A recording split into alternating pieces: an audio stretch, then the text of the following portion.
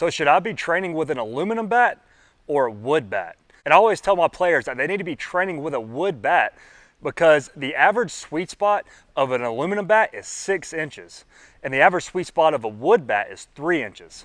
So if you're training with a wood bat that has a 3-inch sweet spot and you get consistent using this bat, what do you think it's gonna feel like when you get in the game and you pick up your aluminum that has a sweet spot that's twice the size from what you're normally training with?